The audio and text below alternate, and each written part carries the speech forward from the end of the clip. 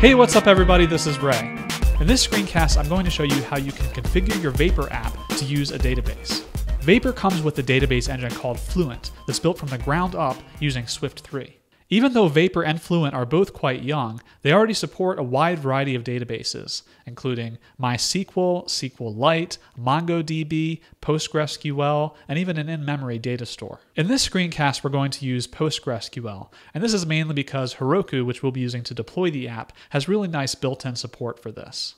But if you prefer to use a different database provider, don't worry. You can take what you learn here and apply it to any database provider you want. You only have to change about 3 lines of code. The first thing you need to do is install PostgreSQL on your local machine. I found the best way to do this is with brew, which you can install by going to brew.sh and following the instructions. Once you've installed brew, run brew update and then brew install Postgres. I've already done this, so I see a warning at this point. After it completes, run postgres-d/user/local/var/postgres to start the database server. Again, I've already done this, so I see a warning. Then run createdb whoami to create a database based on your username. You get the picture, I've done this already. Do note the backticks around whoami. Finally, enter PSQL to open the command line interface for PostgreSQL. If that runs correctly, it means everything is working okay, so you can quit with /q. Now that we have our database set up, we just need to configure Vapor to use it. And there are just 3 steps to do this. 1, import the package. 2, configure your droplet. And 3, create a configuration file. It's pretty easy, so let's give it a try. Let's create a new Vapor project with Vapor new hello persistence, switch over to that directory, and create a new Xcode project with Vapor Xcode. The first step is to include the package for the database provider. You can see a list of all of the database providers by going to the Vapor project in GitHub and searching for a provider. There's several database options here, but we want the PostgreSQL provider. I'll copy the URL, and back in my project I'll open package.swift and add this URL to the list of dependencies. Note that we want version 1.0. Now that I've modified the package file, I need to regenerate the Xcode project with Vapor Xcode to fetch and configure the dependency. The second step is to configure your droplet to use the database provider.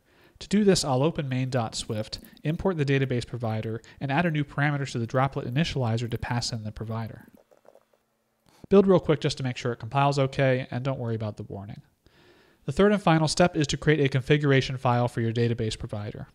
Each database provider has a particular configuration file name they are looking for with a particular set of properties, and the provider GitHub page usually has an example.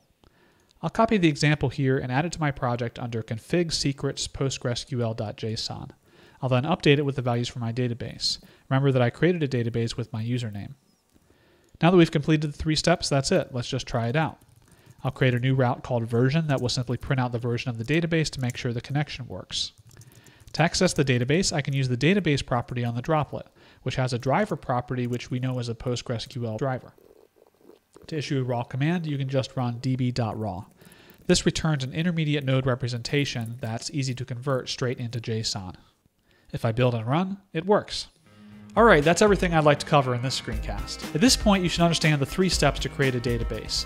Import the package, configure your droplet, and set up a configuration file. Now that you've created a database, I'm sure you're eager to store something in it. But first, of course, you need something to store. And that's the subject of my next screencast, creating a model object. Thanks for watching and happy configuring. I'm out.